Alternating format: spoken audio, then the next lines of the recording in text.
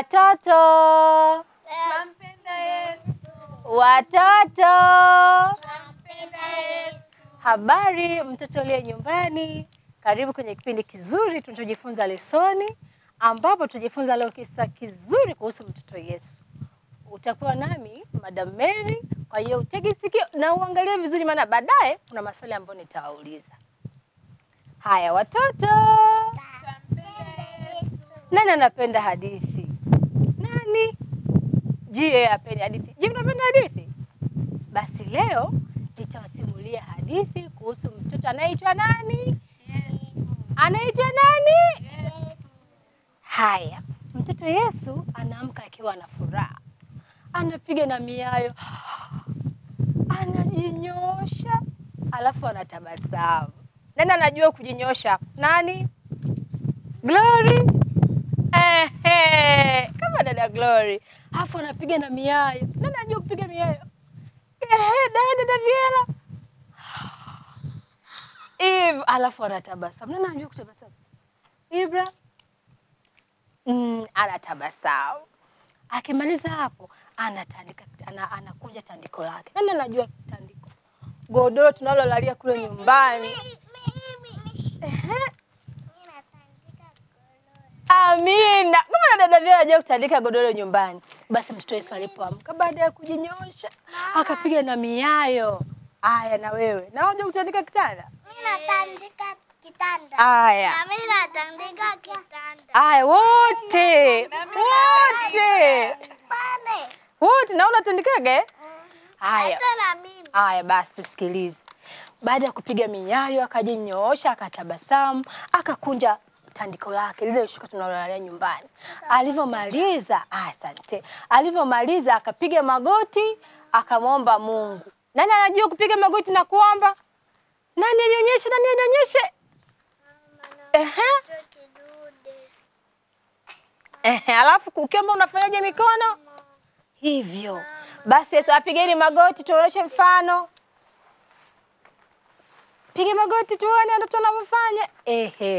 Hivyo Yesu akapiga magoti, akaeni. Sasa hebu msikizeni Yesu alivyokuwa anaomba. Godi, akakaa vizuri. Akawa anasema maneno mazuri. Anasema asante Mungu, umeniamsha vizuri na utanifanya niwe mtoto mwema siku ya leo. Umesikia? Afu akasema amina, akaendelea na kazi za nyumbani. Mtoto Yesu alikuwa anaishi mji unaitwa Nazareti. Huu hapa. Hebu angalieni hapa. Huu hapa. Mnaona? Mnaona mji wa Nazareti? Mtoto unauona? Sasa huu mji mdogo ndipo Yesu alipokuwa anaishi. Mmesikia? Alafu Yesu alikuwa msaidizi mwema wa nyumbani. Huo ndo mji, sawa, mji wa Nazareti. Aya. Basi Yesu alikuwa msaidizi mwema wa nyumbani. Nani anamsaidia mama kazi nyumbani? Nani anamsaidia mama kazi ya nyumbani? Daviela, unamsaidia mama kufanya kazi gani? Kudeki. Ibra? Nakusaidia wewe kufagia. Kufagia, amina. Kufagia. Basi Yesu alikuwa ni mtoto mzuri aliyesaidia nyumbani kazi mbalimbali. Glory? Kusuza vyombo. Haya, kaeni. Haya, kaeni tena mmsikize. Sasa mtoto Yesu anatoka nje ya nyumba. Huko nje ya nyumba anajifunza kuhusu habari za Mungu. Kaa vizuri. Anajifunza kuhusu nini? Kazi za Mungu. Hapa tunamwona mtoto Yesu anamhamisha kiwavi. Huyu anaitwa kiwavi. Nani anamjua kiwavi? Mimi. Je, unamjua kiwavi? Mimi. Anatembea hivi kwenye majani na maua. Unamjua huyu hapa. Mimi chula. Haya, huyu hapa kiwavi. Mama, mimi napenda uchu. Haya, anamtoa Mimi napenda chula. Haya wanangu. Basi anamtoa kiwavi kutoka kwenye sehemu ya hatari, anamweka mahali salama. Alafu unaona kuna kiota cha mayai. Hicho Yesu hakugusa kabisa kwa sababu mama wa ndege hapendi kabisa watu wachezee mayai ya nani? Mayai yake. Sawa? Mayai ya ndege. Haya, mtoto Yesu alikuwa msaidizi mwema kwa viumbe wa nani? Kwa viumbe wote wa Mungu. Mmesikia? Kwa hiyo na nyinyi mvipende viumbe vya Mungu na mwe pia wasaidizi wazuri katika kuvisaidia. Aya, kaeni chini, kaeni chini. Huyo tumepata rafiki jamani. Umemwona dada huyo? Aya. Aya, tuendelee. Mtoto Yesu anajifunza nyumbani. Mama yake ndiye mwalimu wake. Nani ambaye mama yake anamfundisha nyumbani kule lesoni? Nani anamfundisha? Nani ambaye mama yake huwa anamfundisha lesoni, Biblia kule nyumbani? Haya, wote mbarikiwe. Basi mtoto Yesu anafundisha na mama yake. Mnamuona hapa? Huyu ni mama yake na Yesu. Huyu hapa, huyu ni mama yake na Yesu. Huyu ni mtoto Yesu yuko na mama yake. Wewe. Haya basi mtulie. Haya. Kumbe wewe unamjua. Huyu ni mama yake na Yesu. Haya. Alafu babake anaitwa Yusufu. Haya sawa. Basi mama yake alikuwa anamfundisha Biblia. Mungu anataka nini? Mungu anataka nini na kila kitu. Sawa? Basi watoto wakawa wanamwambia Yesu, toka nje tucheze. Yesu anamwambia, mimi nitatoka nje baada ya kumaliza kazi zangu, kwa sababu mtoto Yesu alikuwa anamsaidia mama yake. Sisi ndio tulivyosoma hapa. Na nyinyi najua ni watoto wazuri, mnawasaidia wazazi wenu kazi nyumbani. Basi watoto wanamwambia Yesu, wewe mbona uendi shule? Yesu anawaambia, mimi mwalimu wangu ni nani? Ni mama yangu. Yesu pamoja anamsaidia mama yake kazi, anafagia uwanja. Kama tunafagia wapi? Kule nyumbani. Mmesikia? Kwa nyinyi msaidie kazi wapi? Nyumbani. Si ndio? Haya. Pia mtoto Yesu anamsaidia babake kazi za kuranda. Nani anajua kuranda? Kufanya unaweka mbao, unachukua na ile tena unafanya Unaona hapa? Huyu ni babake Yesu. Babake Yesu alikuwa anaranda mbao. Anaitwa Yusufu, Amina. Sasa Yesu anagonga msumari kwenye mbao. Umeona hapa? Huyu ni Yesu. Anamsaidia babake kufanya nini? Kugonga msumari. Mmesikia? Umeona? Kila mtu amshike Yesu tuone. Huyo ndio Yesu. Tayari. Kaeni vizuri. Rudini. Belinda, unamwona mtoto Yesu? Basi Yesu naye akana msaidia babake kazi za nyumbani. Yesu alikuwa mtoto mzuri. Hapa tunasikiliza. Hebu sikilizeni. Rabi anapiga baragumu. Nani anajua baragumu? Mimi. Nani anajua baragumu? Mimi. Baragumu ilikuwa ni lipembe la ng'ombe la kondoo dume. Nani anajua kondoo? Mimi. Kondoo ikoje? Je, tumsikilize kule mtoto sifuri. Haya, kondoo ikoje? Mimi. Kondoo ana mapembe. Yale mapembe wanayatoboa, wanakuwa wanapiga wakitaka kutangaza kitu. Sasa hapa Rabi, mnamwona Rabi? Huyu ndo Rabi huyu. Ameshika ili hapa. Anapiga kelele, watu fanya nini? Wasikilize. Anaambia sikilizeni. Watu wanasikiliza. Anaambia watu waende kwenye ibada siku ya Sabato. Si mnaenda kanisa la siku ya Sabato? Ndio. Sasa kipindi cha Yesu walikuwa wanapiga baragumu kuwakumbusha watu waende kwenye ibada. Yesu naye akasikia, baba yake akasikia, mama yake naye akafanya nini? Akasikia, wakaenda kwenye ibada. Umesikia watoto? Basi hiki ndio kisa chetu cha leo na kinaishia hapa. Asante mtoto ambaye yuko nyumbani. Ni tumaini langu kwamba umejifunza kitu, umefurahi pamoja na sisi. Na Mungu azidi kukubariki. Ulikuwa nami Madam Mary. Karibu siku nyingine. Semeni yote bye. Bye.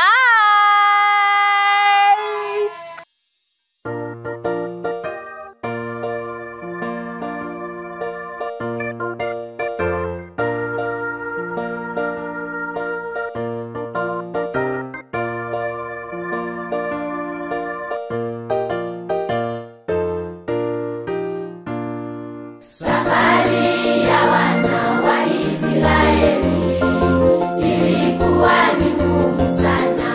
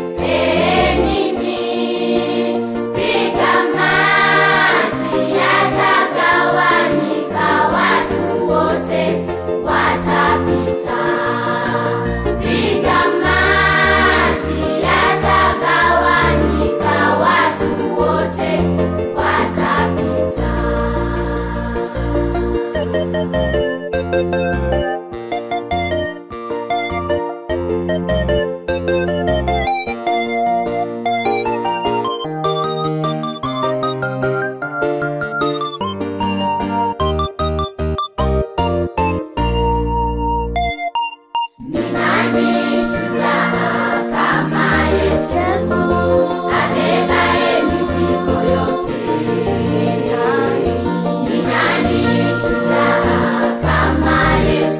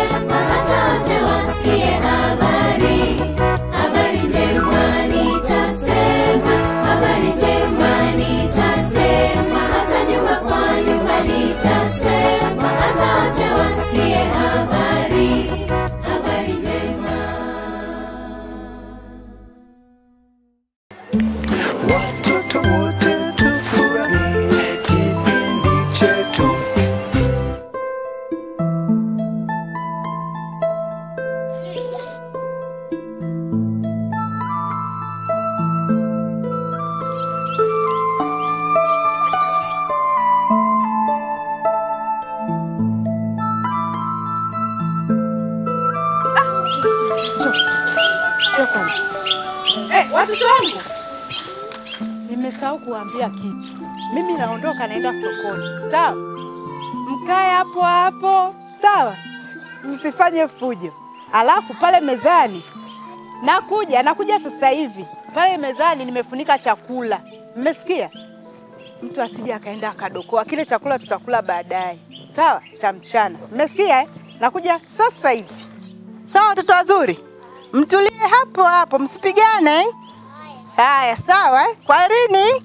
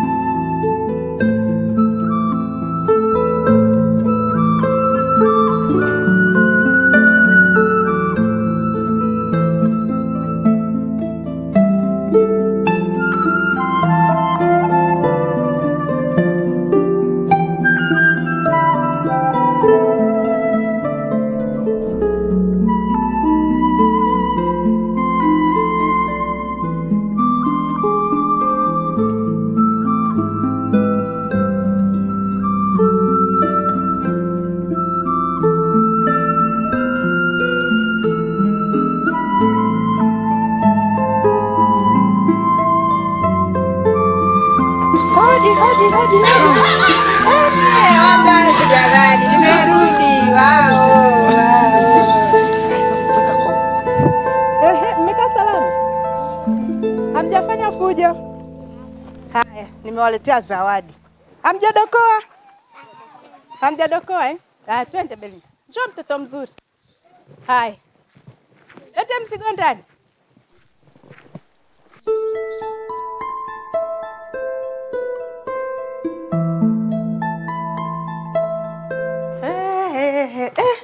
Hapa ndo niliweka. Aya jamani ya watoto. Wameshadokoa jamani. Na hiki nilipanga ndo tule baadaye. Uwi. Hata huku nako amedokoa jamani, sijui nani huyu. Ngoja niangalie. Haya watoto wazuri, niliwaambiaje nilivyokuwa naondoka? Mbona nimekuta kile chakula kimeliwa? Nani amekula? Gift umekula? Ujala? Moses? Glory umekula bwana. Ujala? Nelly? Umekula? Hamjala wote? Na wasiwasi kuna mmoja hapa amekula. Ngoja, nitamjua tu. Sawa? Sote hamjala? Nitamjua. Unajua wizi sio mzuri na Mungu hapendi. Kama umekula bora uniambie. Lakini kama hujala, Mungu anakuona alafu mimi nitakukamata. Sawa?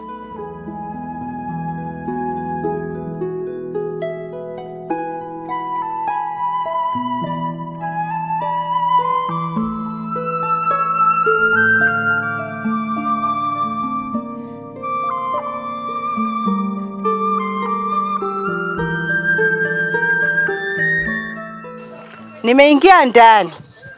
Nikaona kuna Moses, naomba nishikie hii bakuli kwanza mwanangu. Mmesikia watoto wazuri, watoto wangu nawapenda. Lakini nilivyoingia kule ndani, si nimeona mtu amekula kile chakula. Sasa nataka tunawe haya maji haya. Mmoja baada ya mwingine. Sawa? Haya Belinda, anza kunawa. Nawa Belinda. Nawa mikono.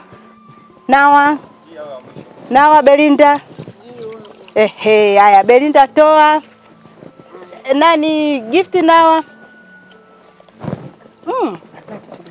Haya basi. Jinawa. Haya. Moze nawa. Haya, nawa Dani. Belinda umeshanawa? Nawa Belinda. Umenawa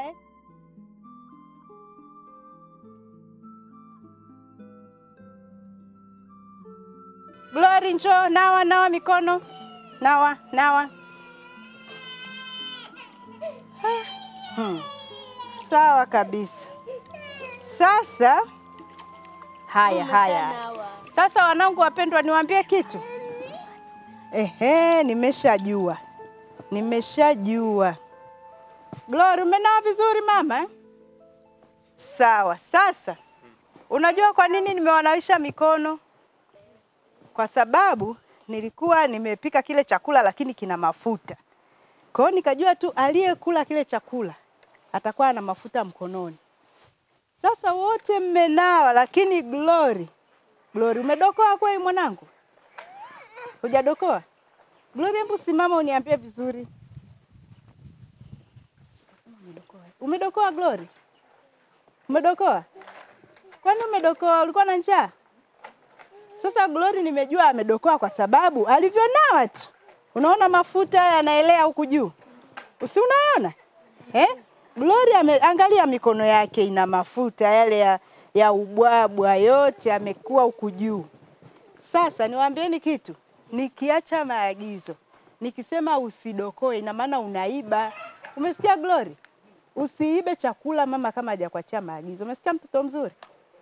Yaani ukuiba ni kukosea kwenye amri za Mungu. Kwa hiyo Glory umeiba, unatakiwa utubu. Sawa mwanangu? Haya sema mama. Kwani umeiba? Sema mama nisamehe. Sema kwa nguvu. Haya. Sasa ngoja niwaambie. Haya acha.